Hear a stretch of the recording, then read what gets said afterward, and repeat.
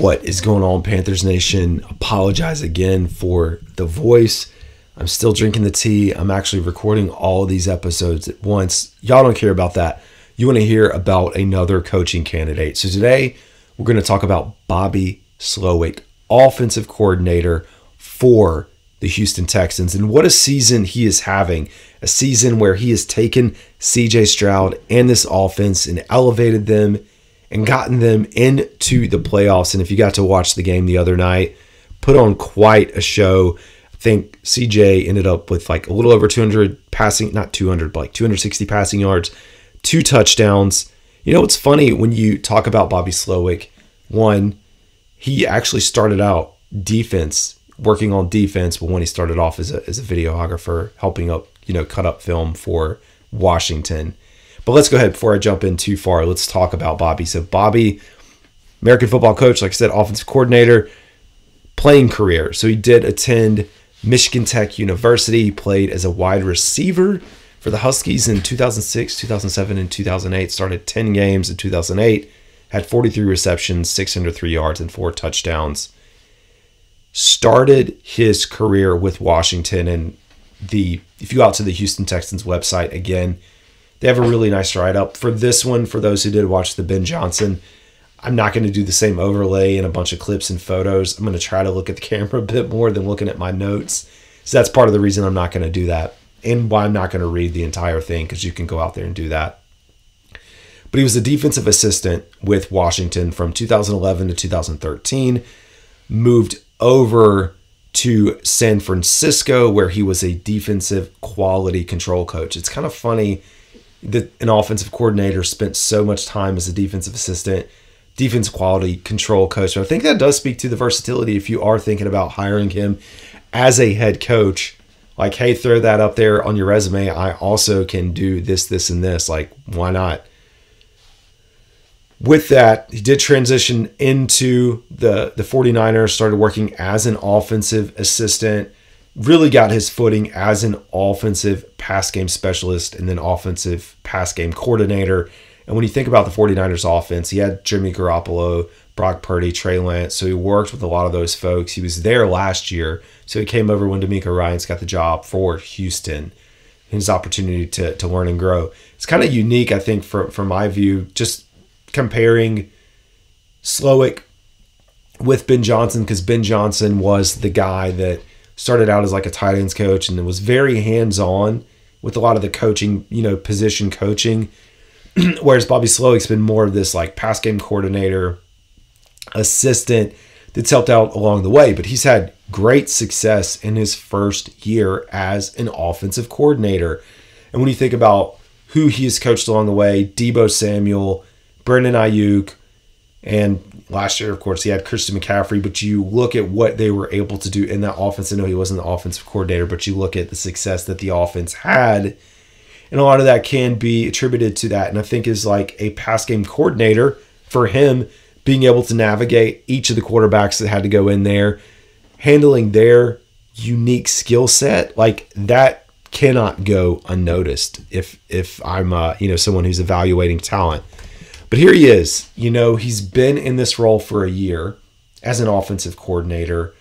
And for me, when I think about him, I kind of feel like he's going to have the bent. Now, I think there probably would or will be a team that may want to go out there and spend a lot of money and give him a payday. And because it is the trendy new name or whoever it is. But it does feel like kind of Ben Johnson-esque for me. I know that Ben Johnson got his opportunity and then turned it down last year. I feel like Slowik's going to be in that same boat. Like, I think if he had another year of experience as an offensive coordinator to be able to showcase everything that he's capable of, then it may be a home run.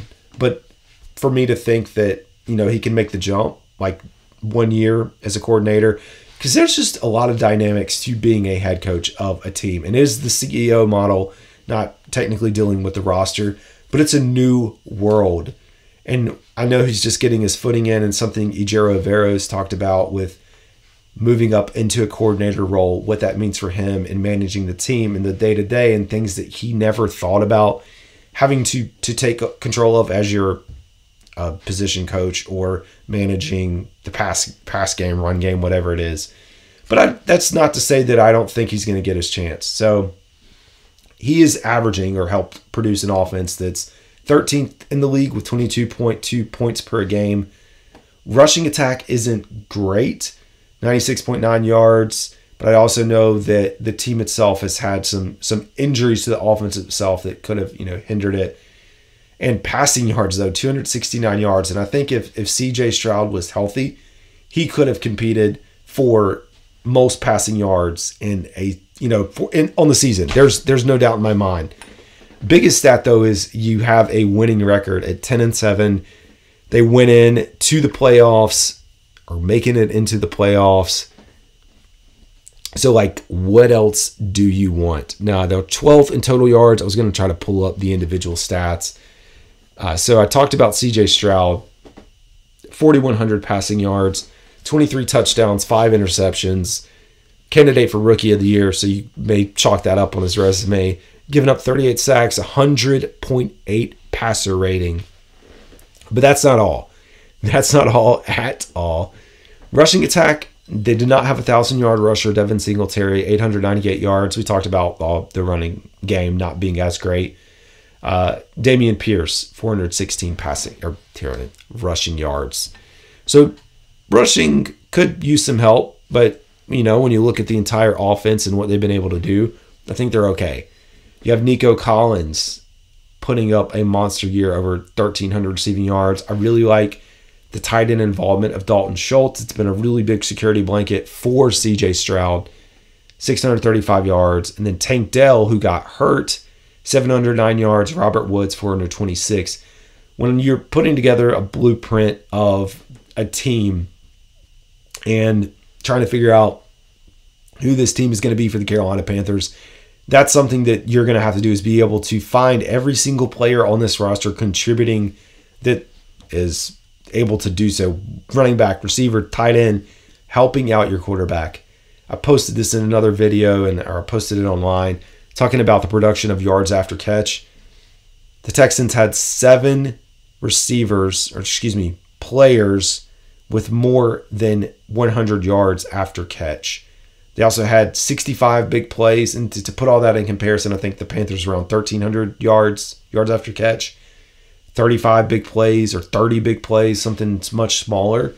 So the big plays, being able to grow and develop a young quarterback, which he's doing with C.J. Stroud, that's a good pairing. It's a good pairing for the Carolina Panthers. Or, as I make this, there could be another team that picks him up who is going to be drafting that Drake May, Caleb Williams, Penix, whoever else is going to be the next guy coming out of this thing next year. So, anyways, folks, I guess I should say, given an opinion, I do think I like Ben Johnson more, but that's not to say Slowik isn't, gonna vie out to be a pretty good coach. I do think he needs a little more time. But anyways, that's all I got, folks. See y'all.